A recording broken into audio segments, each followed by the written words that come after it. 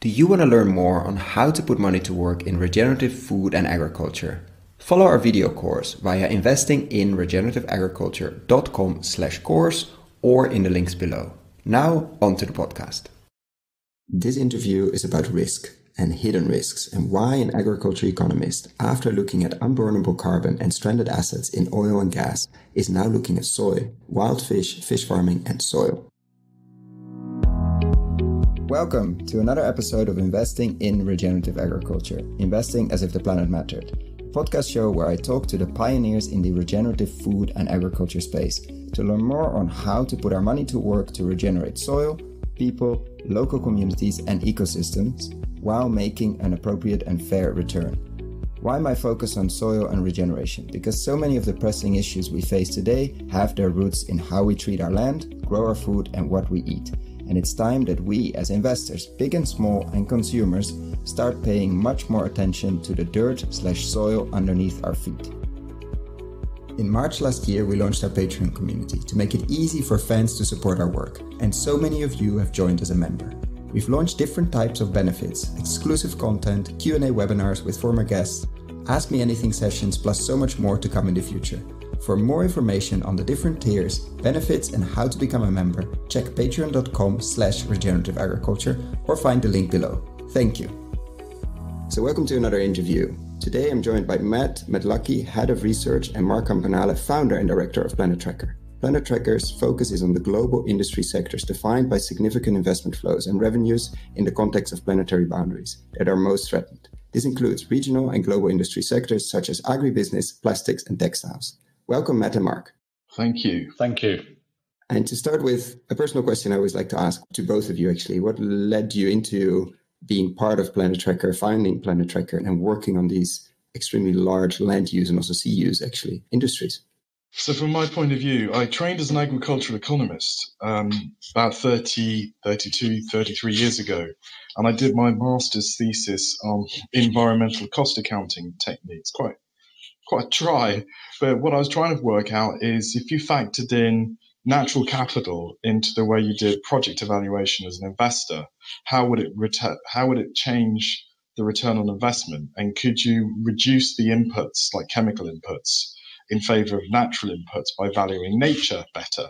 I never thought I'd find a way of using that degree, that master's degree, but I ended up going into the city, into finance. And what I realized is that financial markets are very sophisticated, whether equity markets or debt markets, but they're not actually that good at understanding planetary limits. So there's no real pricing mechanism for air, for water quality, for even the land upon which we depend for food production. And so there's no real proper value of that. So it struck me that we've got to work out the tools to think about this. And there's a lot of academic work around natural capital. There's some fantastic work done by people like Koen van Seijen on natural capital, and the UN and others talk about it, and economists talk about it. But it isn't really properly understood through the lens of financial markets. So I set up PlanetTracker with my good friend Nick Robbins, who's a professor of sustainable finance at the London School of Economics. And Nick and I set it up really just to try and address this. So what it means simply is that we try and look at all the fisheries and seafood companies that are listed on stock exchanges around the world. And we try and look at, say, water businesses and forestry businesses and food and agricultural production businesses. And how do markets value those companies, and do they incorporate planetary boundaries, and do they understand the value of natural capital, and what are the constraints in the future, and what would this mean for business models? So that was the reason why I set up PlanetTracker, and I was delighted that we've been supported by some terrific foundations and that allowed me to meet what are now great colleagues like Matt and Robin and the rest of the team that form the heart of PlanetTracker. Brilliant, thanks, Mark. And my story is somewhat different. A bit like Mark, I started my career within the city, within finance, working for a large institutional Swiss bank. And I realized that actually within that bank, they were launching a series of of research pieces around the new paradigm shift of where capital markets would be deploying large-scale funding in the future. And this was in around 2005. And those themes really, they resonated with my personal feelings about the environment and about the planet, and looking at the sustainability of water, sustainability of agriculture systems, the sustainability of food systems and consumer trends. And really, whilst the research was extremely compelling, there was very little financial product available in the marketplace to actually enable investors to support the sustainability trends or these mega trends. And I actually spent 10 years managing conservation finance funds and setting up conservation finance funds, mainly in Africa and also in Europe. And through investing in businesses that were really at the forefront of driving sustainability, and specifically around landscapes, around biodiversity, we realized that these businesses were facing some pretty simple barriers for scaling. And that in order to actually generate the $300 billion or so worth of conservation finance required to conserve the planet's natural landscapes, we had to engage capital markets. And so with that sort of view, I came back into the city to join Planet Tracker to really look at how we can leverage capital markets in terms of asset managers and asset owners. So we're looking at pension funds, we're looking at large-scale insurance-based investors, we're looking at the asset managers as custodians of their money and their investment decision-making, and looking at how they engage companies and can support companies to operate more sustainably. And so through that, and through the lens of both equities and also fixed income, we are hoping to really shift the dial in how capital markets deploy their money, how capital markets research and value risk and return, and really start looking at generating significant amounts of funding for the environment and for sustainability globally. It's extremely interesting. Thank you for both of your introductions. And as in the podcast, we mostly look at, I would say, the positive side or the potential of agriculture and land use and sea use and the restoration of soils, etc. But I think the risk side of things and the current degeneration of most of natural capital is something we don't discuss often enough. So what is it? Something that, I mean, you've been around for not very long, actually, I think a year or two? The first report was actually published about 3 years ago, 2.5 years ago. Oh, wow. And that was Fish Tracker. So originally, after I'd created Carbon Tracker, which is the climate-focused non-profit, I began to start thinking about seafood. And the trigger was finding a Chinese seafood company listed on the London Stock Exchange, which I thought was fascinating, that we think the problems are located on the other side of the world, and you don't have to look too far to discover that actually from a financial point of view, they're often based in our hometown. So we did a piece of analysis to say how many seafood companies are there listed on the world stock markets, and we found some 227, which came as a bit of a surprise to a lot of people, because that's actually quite a few companies involved in fisheries, catching wild fish, and so on. And so that was the first report, and what we concluded was that there are far more boats out there trying to chase the fish than there are fish that can be caught within a sustainable basis, and that equity capital markets were central to how these companies were being financed. And so after the success of the launch of Fish Tracker, I decided we would absorb it into Planet Tracker, and then Planet Tracker in turn would develop programs around textiles and water and food and agriculture. And so that's really the genesis of it. But I've got to say, we didn't really get going until Robin Millington and Matt McLuckie here joined and allowed us to build the team. And now we're motoring along at a good pace with a lot of ambition for what we can do, just because a lot of this research just hasn't been done. The research report that we launched today on shrimps, there are 27 stock exchange listed shrimp farming businesses, that are owned by, household name insurance companies and investors. That people listening to your podcast today will probably have these companies in their pension fund, typically. And so we're the first. Without knowing, obviously. No, they wouldn't know. And doing this kind of analysis, I think, the ESG sustainability industry is a huge industry, now employing thousands of people around the world. But there's still some new frontiers of undone research. And I think, this new shrimp paper is just an example of that. Would you agree, Matt? No, I definitely agree. And part of what we do is when we look at, for example, the global food supply chain and actually the integrated value chains is that often capital markets aren't necessarily aware that they're exposed to some of these companies. And there's a low degree of transparency through which these companies are operating in terms of how they report to capital markets. And a company which is actually offers a very good example, but also is a good example of strong sustainability in terms of sort of their reporting and actually what they're trying to sort of do in terms of moving the dial of how they report to capital markets is a group such as Mitsubishi. Mitsubishi is such a large global corporation, and they produce a whole swathe of different products from white goods to electric vehicles to renewable energy technology. But they're also one of the largest fishing companies in the world.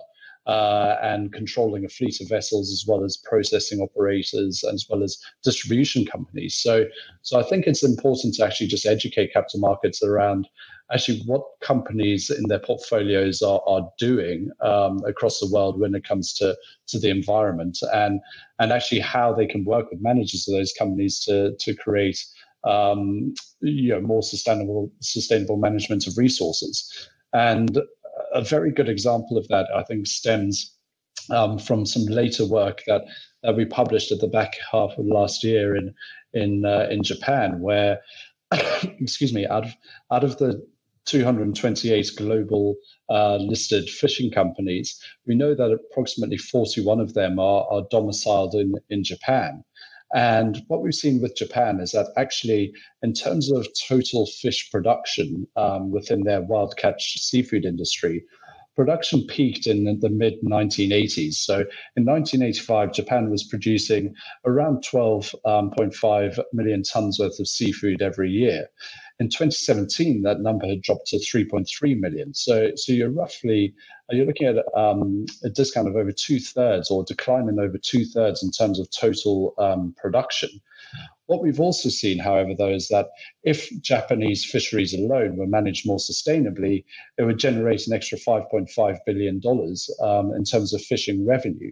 And if you extrapolate that number out on a global basis, the FAO have said that if global fisheries were managed to achieve maximum sustainable yield, it would be worth an extra $51 billion to global economies, or to the industry.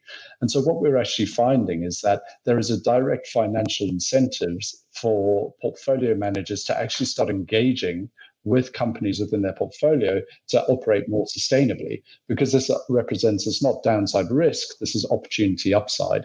And that's an important feature that Planet Tracker likes to sort of, that distinguishes us, and that we are looking for the positive upside approach with these companies and the solutions for the finance community to actually engage companies on. Yeah, I think it's extremely interesting that you make that switch from risk to opportunity. And something you said before, Mark, and also actually Matt, like there are more fishing vessels chasing than there are actually fish to catch at the moment, as they are not managed. Most of the fisheries are not managed sustainably.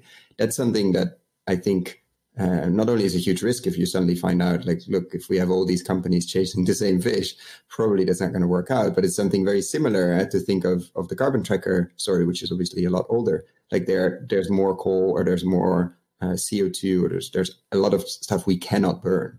That's not a coincidence that that's the same, basically. But it is interesting that nobody ever did that research. Like, how much do we actually have? How much is on the balance sheet? And how much fish are we tracking or fishing? Or how much carbon are we trying to burn? These are good points. And we're still some of this, which we're still trying to figure out. I remember in the early 90s, when I first started thinking about this, I was looking at some stock exchange forestry logging companies that were logging tropical forests in Asia.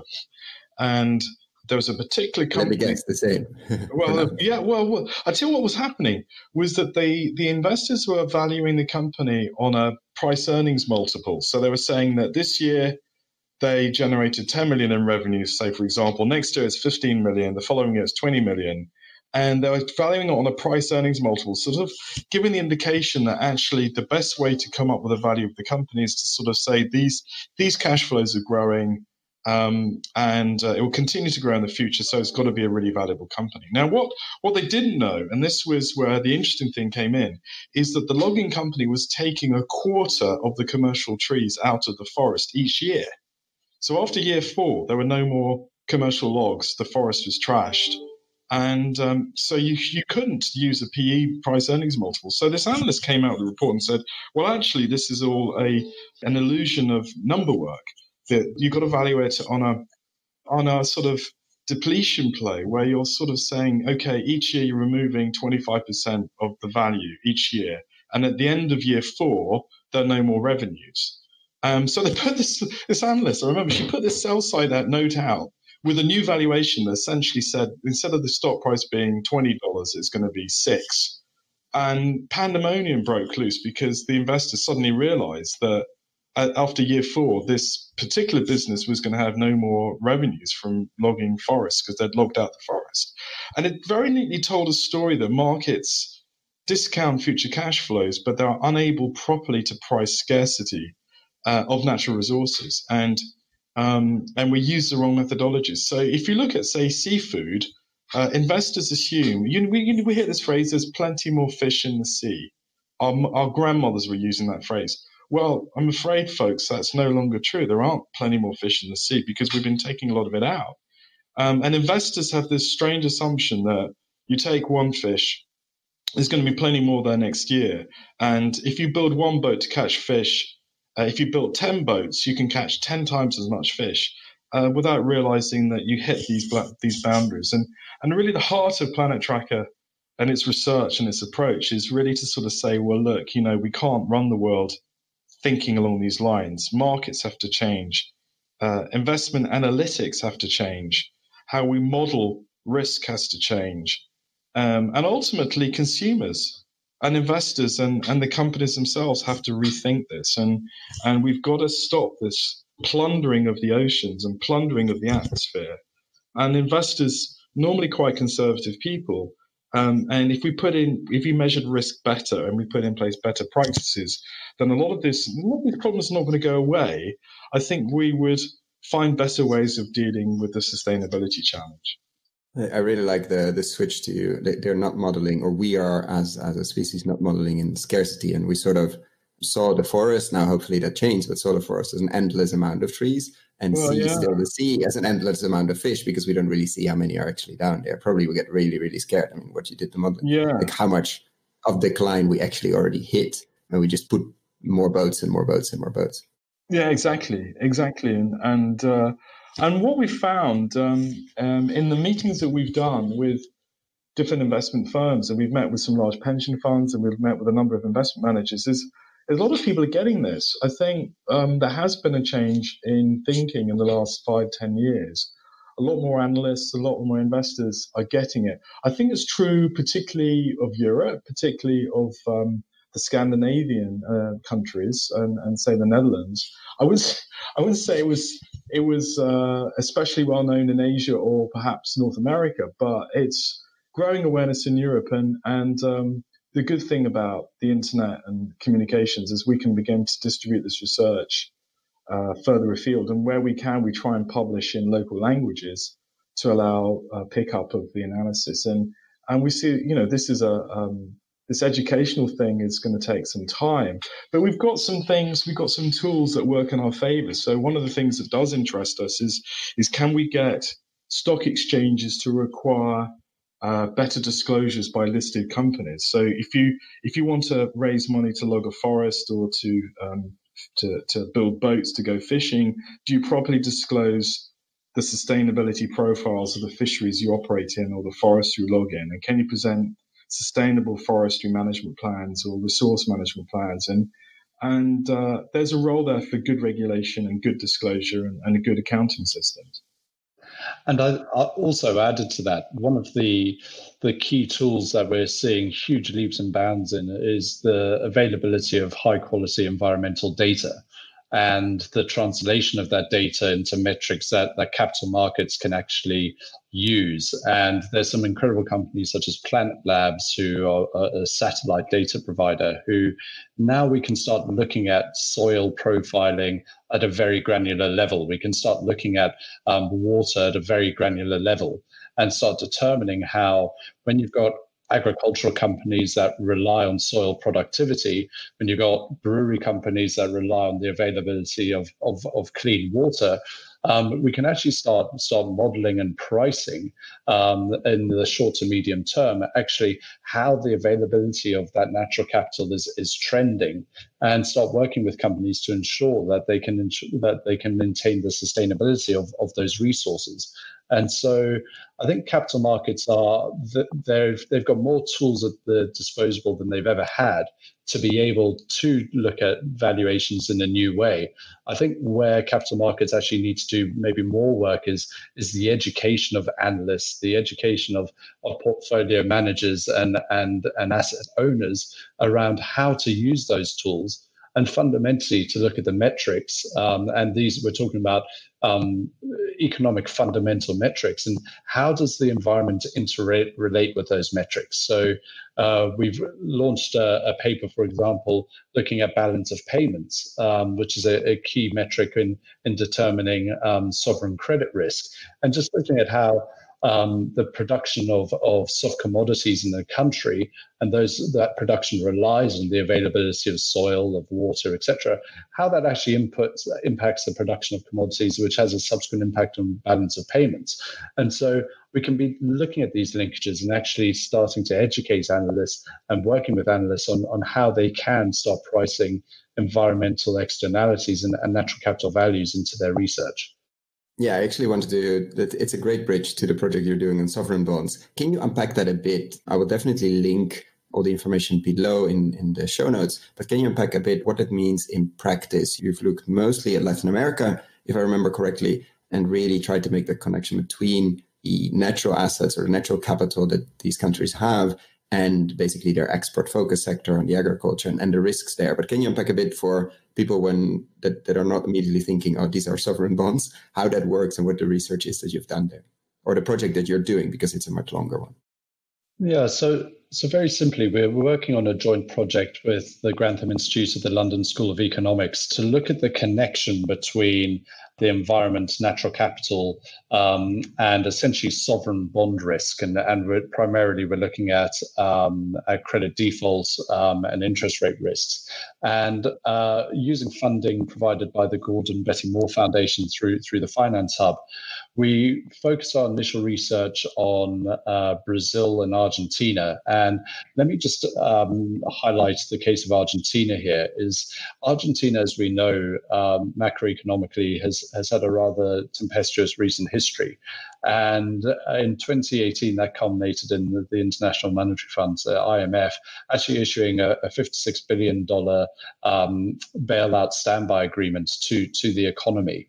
So in essence, if you factor in also sovereign bond investors into Argentina, and there's been there's been a huge impact on sovereign bond yields just through the economy over the past 6 months. Argentina effectively owes a considerable amount of US dollars both to the IMF, but also to sovereign bond investors. Now, when we look at what generates essentially net income for the economy of Argentina, 70% of Argentina's exports rely on natural capital in their production. It's very much 70, right? 70.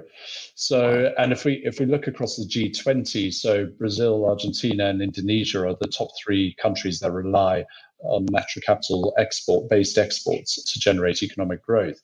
And so with the case of Argentina, it's very much an agricultural-based economy, and 2 of the main agricultural products are soybeans and livestock.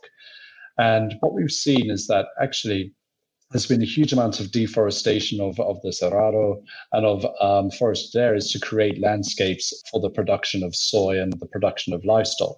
And the soy is very important for the economy because it gets exported in not only raw form, but also gets processed into, for example, biodiesel. And 60% of Europe's biodiesel is actually originated from Argentina, if we're looking at soy-based biodiesel.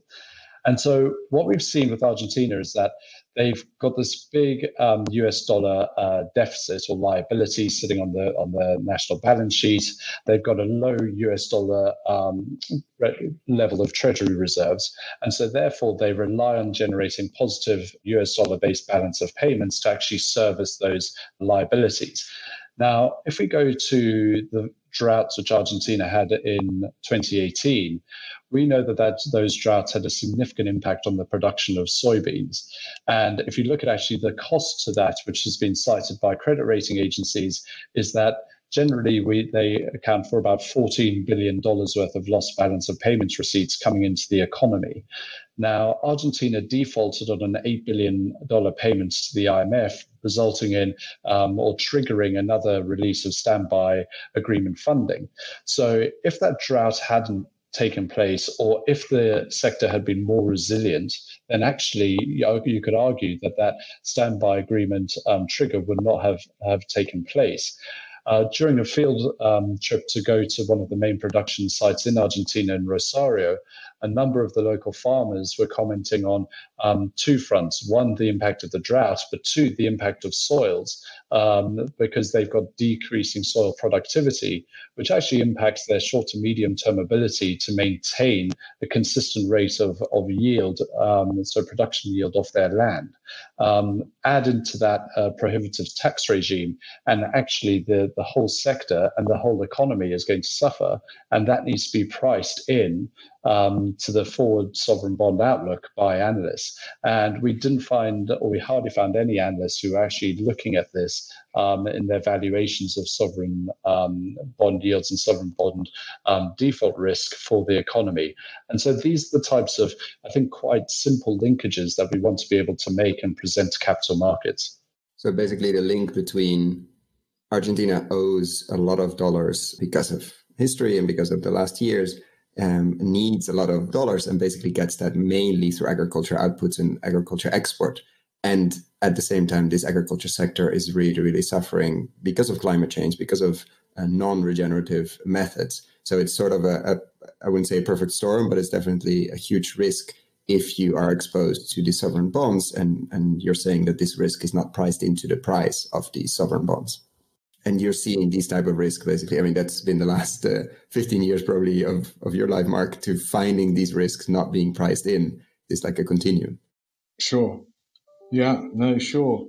I mean, if you're an analyst, trying to come up with a methodology or a framework to think about how to incorporate these types of the risks that Matt's been describing so well, or scarcity risks, is quite complex. And if there are people who work in the accountancy profession that are listening in, there is a biological accounting definitions which are used by companies which are involved in, say, forestry or agriculture. So accountants know that when something grows, it increases the value of the asset. And so you have a biological accounting framework for valuing that. And so in the case of farmed fish, you can actually use these biological accounting techniques to come up and count how many fish there are and what they're worth. But when it comes to the open seas, all that accounting understanding is thrown out the window, and no biological accounting actually applies to natural capital because of the open seas. There's no way of defining what is yours and how you find it and how you account for it.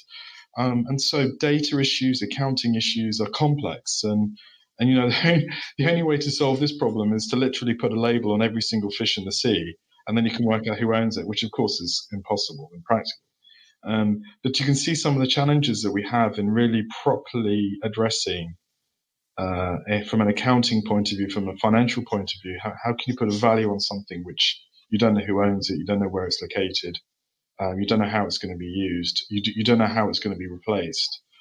These are big, complex issues, and we're just really at the beginning, I think, of the journey of trying to understand how any of us who are involved in finance can put our arms around such a huge challenge. Because if we don't, people talk jokingly, well, with some seriousness, that water will be where the new wars will start from, and because we haven't properly accounted for it. And there's battles between communities versus corporations for scarce assets, of which water is a classic example. And does that generate, because you mentioned you've seen in the last, let's say, year or so, quite a few analysts, especially in Europe, and quite a few, let's say, financial institutions that are starting to get this. Does this mean that slowly we're getting to a place where the opportunities are becoming more interesting, like the one you mentioned in Japan? Like, actually, if they would manage their fisheries sustainably, the potential is a lot bigger. Do you see more and more people looking at like this business case for regenerating a natural capital? Is that something you see already, or is that something you would like to see, obviously? But what do you see there, to both of you, actually? We're definitely seeing opportunities around regenerative natural capital in terms of sort of businesses and look at the positive impact that has on investors. And I think to use another illustration from some of our aquaculture research is, at the end of last year, we launched a salmon briefing paper looking at the global salmon industry and specifically listed companies operating in the industry. And we took the top 10 listed salmon producers by revenue globally. And we looked, we did a backdata analysis over the past 5 years. And we said, if you took their forecast production rates at the start of the year versus their actual production rate at the end of the year, what was the difference? And we found a decrease of actually, it was between 6 to 8% in achieved versus forecast production. And we then started to look at some of the reasons behind that. And generally, the vast majority of reasons were natural, in the sense of it was increased water temperature, increased instances of parasites such as sea lice, increased instances of algal blooms, which can be caused by, for example, agricultural runoff of fertilizers and pesticides. And so what we're seeing is that actually the area of suitable environments for coastal salmon farming globally is shrinking. At the same time, the number of farms is growing. And so what we're seeing are huge advancements in the development of different types of technology, both for inland aquaculture, which will have a huge bearing if it can be achieved at a cost competitive rate in terms of providing protein, especially in developed markets, but also actually deep sea or high sea aquaculture. Now, what the capital markets need to recognize is that there is a big growth opportunity there, but the pricing and the financing of these opportunities needs to change, because at current salmon prices, offshore aquaculture is completely unviable commercially, as is inland aquaculture.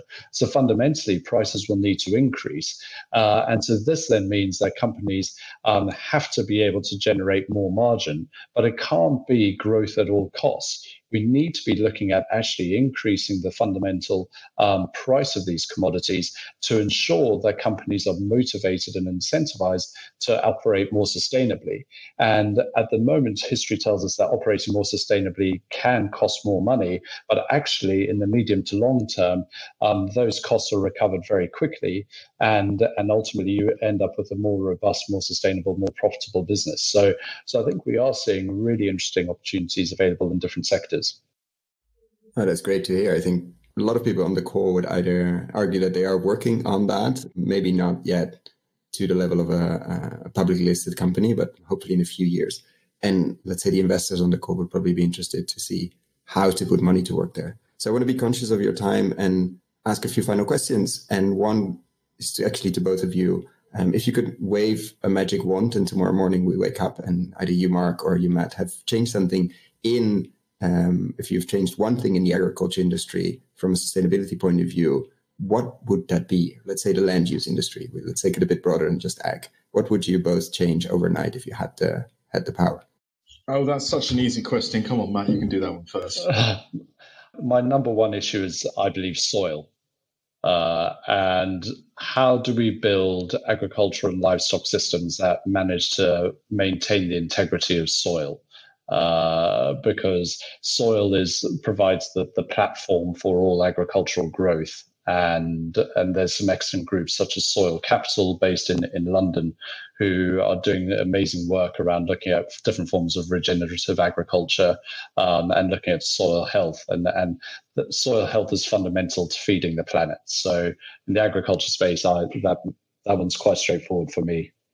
And what about you, Mark? Yeah, I'm going to take a different angle. I do think it's possible that, not that market mechanisms are panacea and solve all the problems. They don't. But I do think that we could build the case, a bit similar to the task force on climate-related financial disclosures that was set up, that financial regulators, and I'm thinking particularly stock exchange regulators and regulators governing the issuance of bonds and equities, can encourage any company involved in managing natural capital to submit proper, full and complete natural capital models, analysis, resource management plans, impact assessments as part of a prospectus before investors invest. So you can't just say, oh, we're raising some money to log this forest, until you genuinely put what the resource management plan is.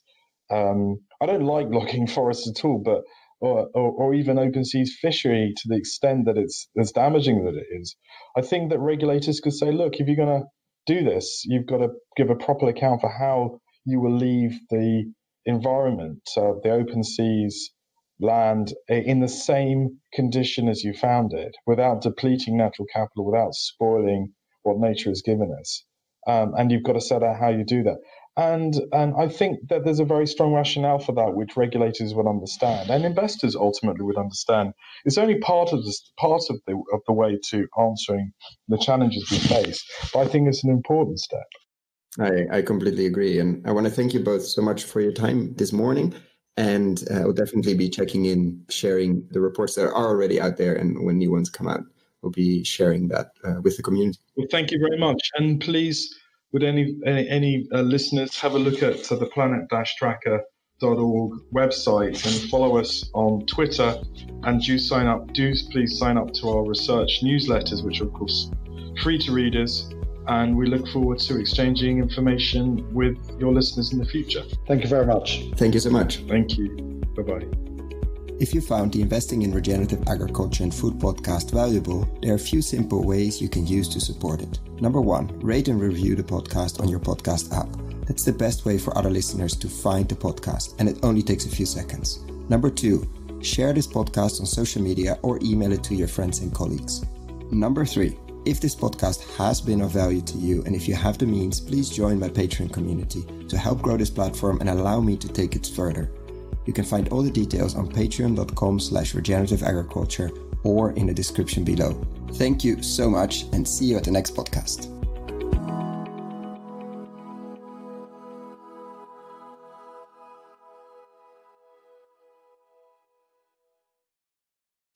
Dear friends of the podcast, I'm super excited to share with you the online video course Investing in Regenerative Agriculture and Food. How to put money to work in regenerating soils at scale and growing a lot of tasty food while doing it. Why are we doing this course? After 100 interviews and more than 100 hours of audio asking the question how to put money to work in regenerating soils, and have been following the space since 2011 and recording this podcast since 2016, we thought it was time to share our lessons learned. What have we seen in the space over the last years? How have we built our decision-making framework? What to focus on with the podcast? How have we picked interviewees? And what questions should you ask? What is happening in the space? What should you read? What should you listen? What should you watch? How to approach this space? For whom is this course? You, the soil builders and investors in this space. The soil builders, people working in this space, entrepreneurial farmers, fund managers, vehicle builders, crowd investing, platform builders, agtech companies, farm-to-gut food companies, permaculture, keyline designers, holistic management consultants, etc., etc. People that are building soil at scale. And the investors who are putting their own money to work through their family office or as private individuals, or people who are putting other people's money to work through foundations, institutional capital, banks, insurance companies, etc. Is this course free? No. This is pay what you think it's worth. Meaning I have no way of knowing what this course will be worth to you. And I'm very aware that among the listeners of this podcast, we have people with very different means. So I'm inviting you, if this course is creating value to you, and if you have the means, to consider paying what you think it's worth. Thank you. So what is this course? It's currently a series of 17 videos, mostly ranging from 10 to 15 minutes, plus PDF slides, so you don't have to ride along. We're going to look into why invest in regenerative agriculture and why extractive agriculture is so risky, how to invest, what kind of frameworks you could and I think should build, what to invest in, what kind of co-investors you could find, or what kind of investors you could find if you're a soy builder.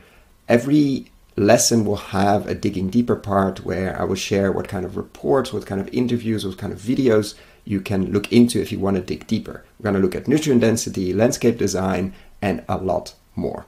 So what is it not? It's not a list of investable deals. Unfortunately, that doesn't exist in this world. We're really at the beginning of the regenerative agriculture and food revolution. It's also not investment advice. Before making any investment, please find professional investment advice. So get ready, get a cup of coffee, a cup of tea, or whatever you're drinking. Click on the link below, sign up, and I'm really looking forward to your feedback.